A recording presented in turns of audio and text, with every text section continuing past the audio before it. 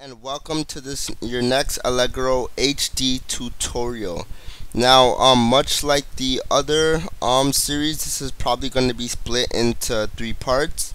Um, if you haven't watched my updates, my next update videos, I put up 2 update videos in a row, and the second one was based on left out details. Basically, I'm going to be putting up one part of each video. Each video that's coming up from now on, there's going to be one video coming every single day. So at 12 o'clock midnight and Eastern Standard Time, which is -5 on the world's clock, basically there's going to be a video posted every single day at exactly 12 a.m. in this series. So if you don't want to stay up till 12 a.m., then the following evening or the following day or whatever, you will have a brand new tutorial waiting on you. Okay? So just so you know, so then you'll learn something new every day. So make sure you check my channel, check YouTube, tell your friends or whatever to check back here every single day for your next tutorial. So anyways, let's get started. So in our last tutorial series, we learned about sprites and loading sprites through a sprite sheet. And although that's the most, in most cases you will be using sprite sheets, and a lot of other cases you might not be using sprite sheets, and you might have to load images frame by frame, right? And you might be wondering what I'm talking about. Well, if you look at right here, what I have right here, basically I have split the images. Oh, sorry. I have split the images. Okay, I split the images from the last tutorial, and as you can see, all this was one image before, but I split it into 16 different images. So this was the first row, this was the second row, this was the third row, and this was the last row right here. So basically, sometimes not all your sprites in the sprite sheet will be all the same size. So if you look at this for an example, this is Ganondorf. Yeah, so if you guys know him or whatever from the video game series, I don't remember which video game he's in again. Anyways, if you were to take this sprite sheet, not all of the frames in the animation are the same size. Say you wanted to do his super attack, right? First, say this frame was like 80 by 80. And then this frame would be like 200 by 80. This one would be like 150 by 80, and so on and so forth. So in order for the animation to actually work, then you would have to crop out frame by frame. So this is what I have done over here. I've cropped out the images frame by frame, and then what we're gonna do is the same thing as the last tutorial. So we're gonna say that when we're pressing down, it's gonna scroll through each one of these 4 images. When you press left, it's gonna scroll through these 4. When you click right, these 4, and when you click up, these 4. So let's get started. Oh, before I forget, if you wanna crop out the picture just for the convenience of this tutorial, then I will refer you to pixslice.com. You just input the picture name, say how much you wanna like divide it by, and it will do it for you. Just a little tip right there. So let us get into the code. Now there is 2 different methods that I put in this code, so I'm going to be explaining both methods. It's up to you which one you decide to use. But yeah. So let's look on here. I've included something called the S stream, and this stands for the string stream. And you will learn more about this later on when it comes to loading. Okay, when it comes to loading the sprites, and I'll get into that soon. So all the initializing functions are the exact same. The timer function is the same. We loaded our buffer, created this for the game loop, and the source is the same.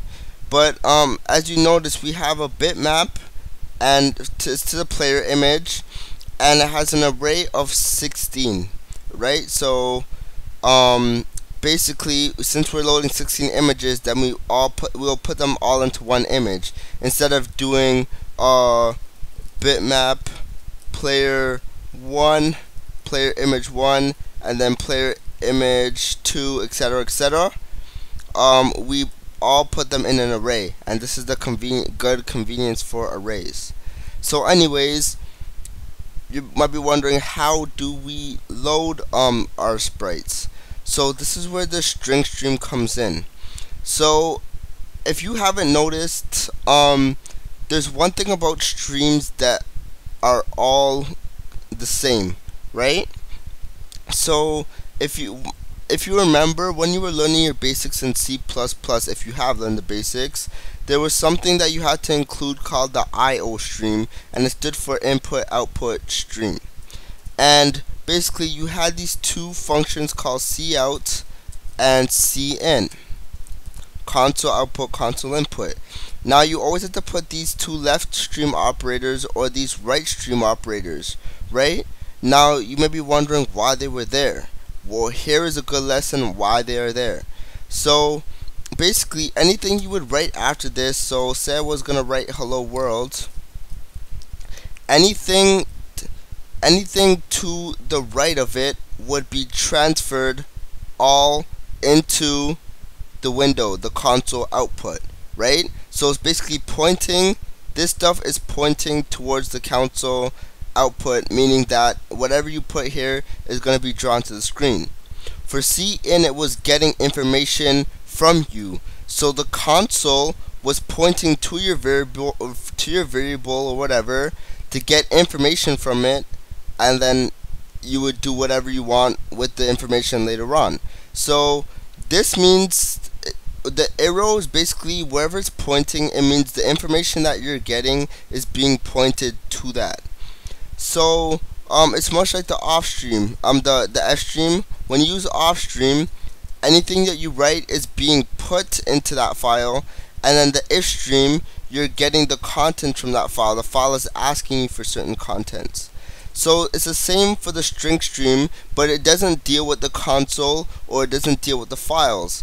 With the string stream, it deals with strings. Okay?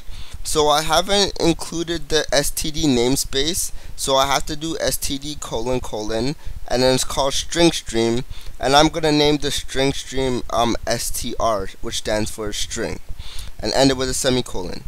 So I put str, the left stream operators, which means everything that's here is gonna be pointing to the previous thing.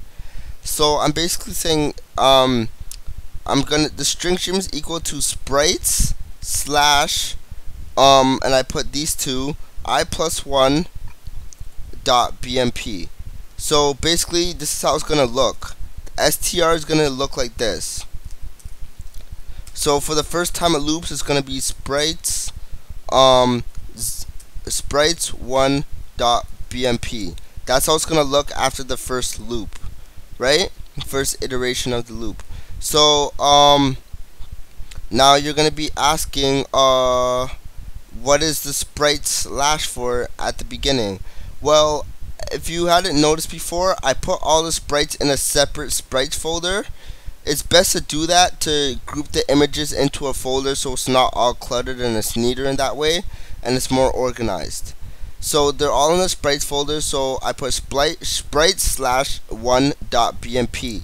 So it's gonna load the first image, and it goes for 16 times until it loads all 16 images, right? So let's look at the actual loading process. So let me check my time right now. Okay, so anyways, let's look at the loading process. So we do player image I, because we start the loop at 0.